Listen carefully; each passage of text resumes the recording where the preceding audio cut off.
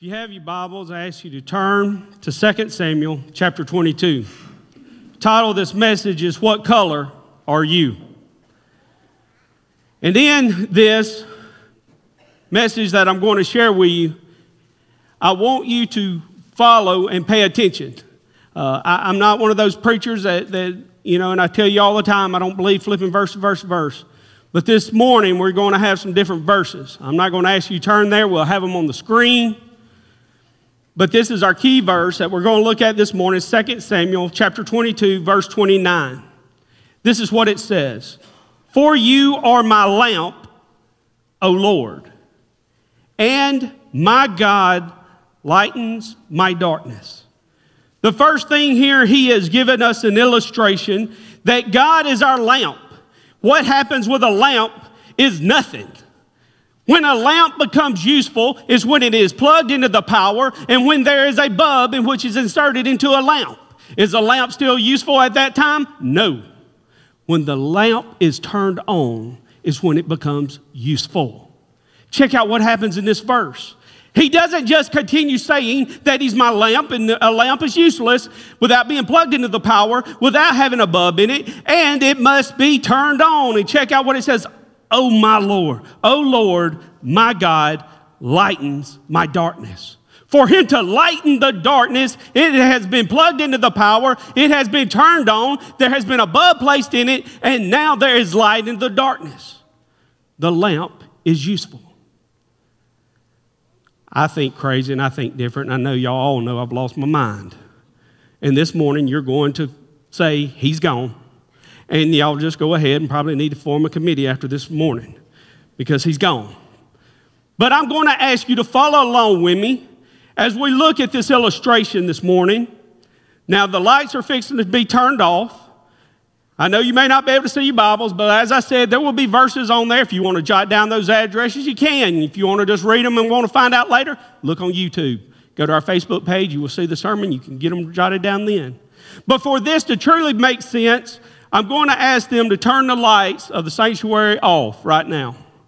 And so as they turn them off, the question to this title is, what color are you? Now, you notice that there are 5 lamps that's standing here in front of me. The very first lamp is that. It is a black light. And one of the things that happens here with our black light is there is a little bit of light there, but it is really not affecting you in the back. It's not even really affecting you in the middle and not really affecting any of you up close front. But here's what happens. When we are in the darkness, we are in the sin of this world. Now, there are people that are lost as last year's Easter egg, but they do some good things. They do good deeds, and they kind of show a little bit of light.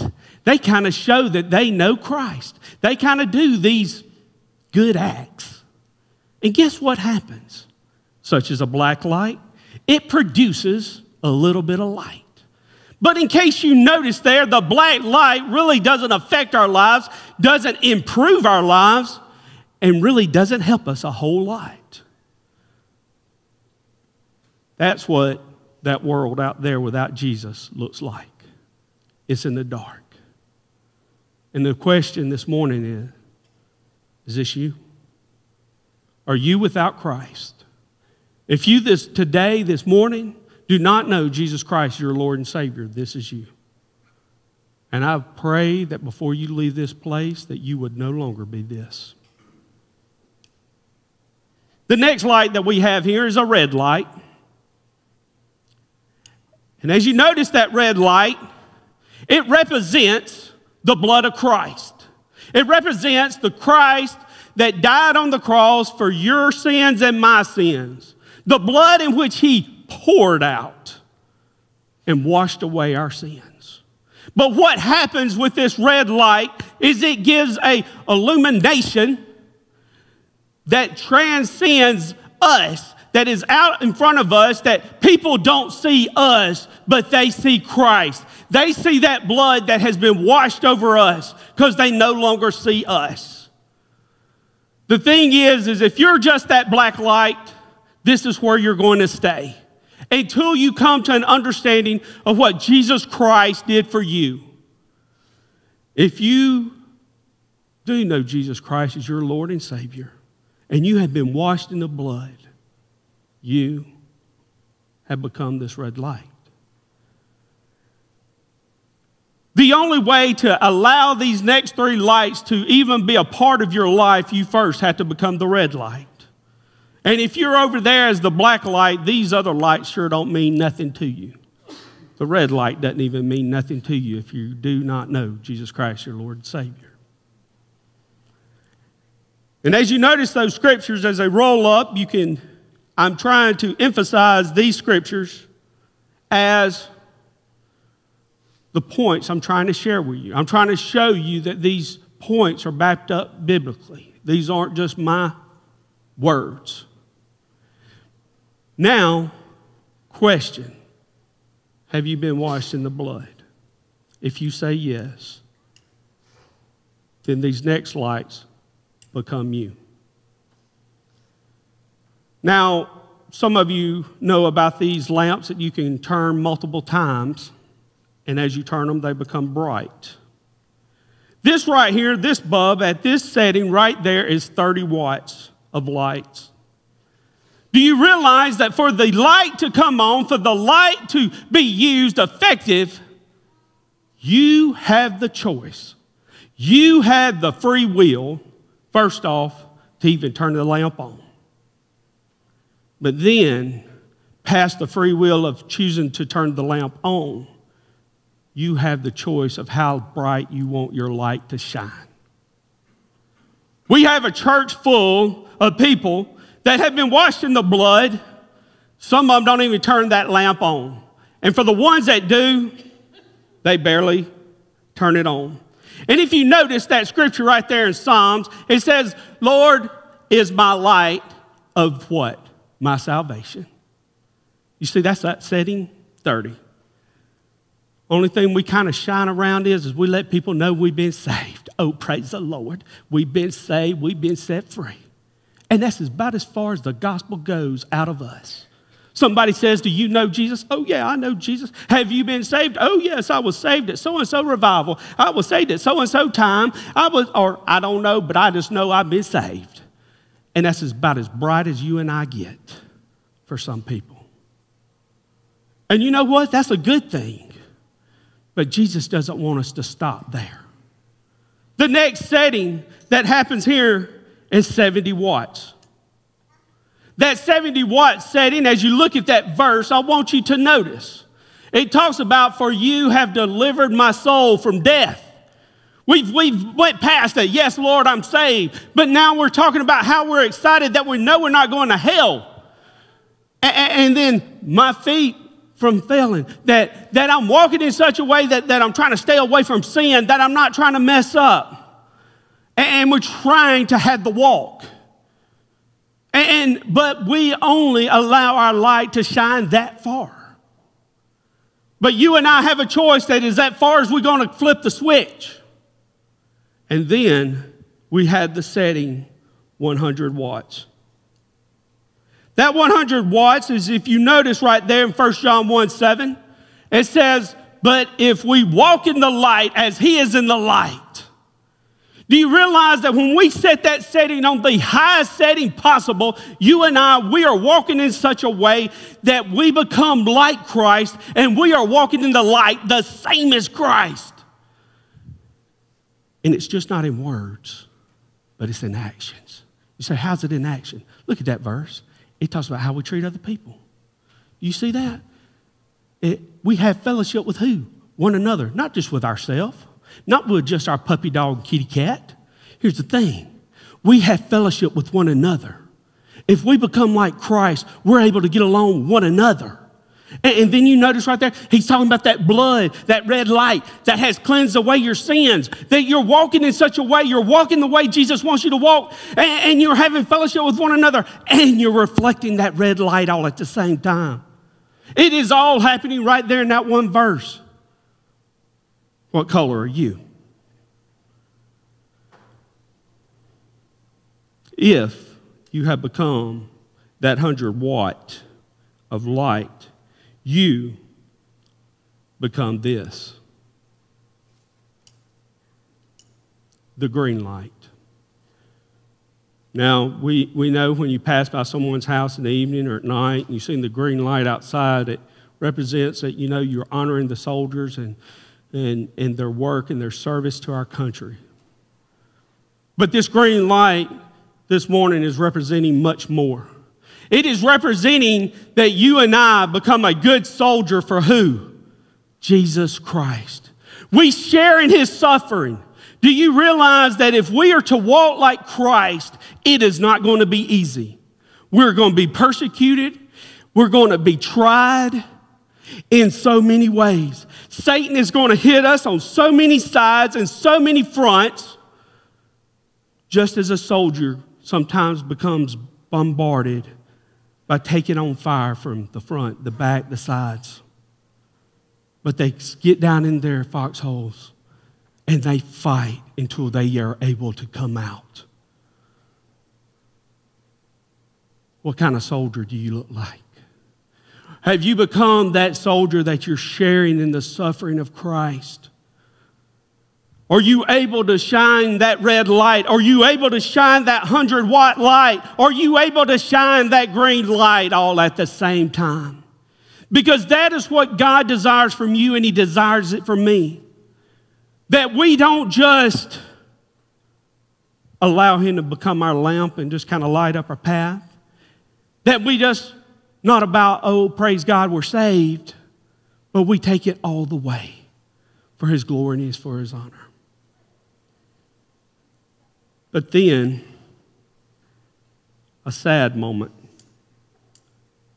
in Christian life. That sad moment is when we have those people.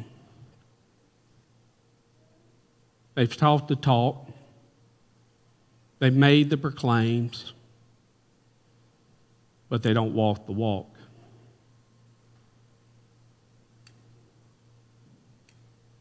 And that's yellowback Christians.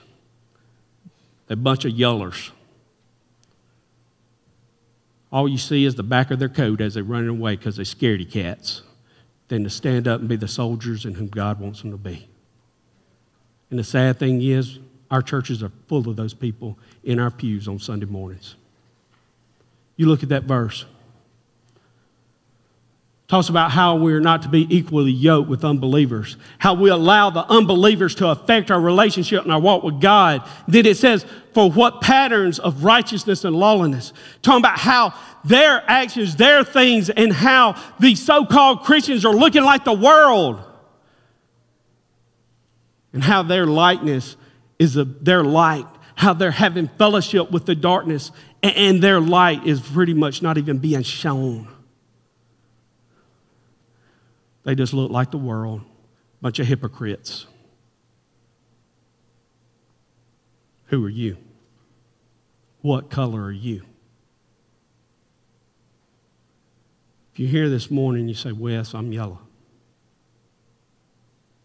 I'm just a wimpy, pew-warming, Bible-carrying Christian.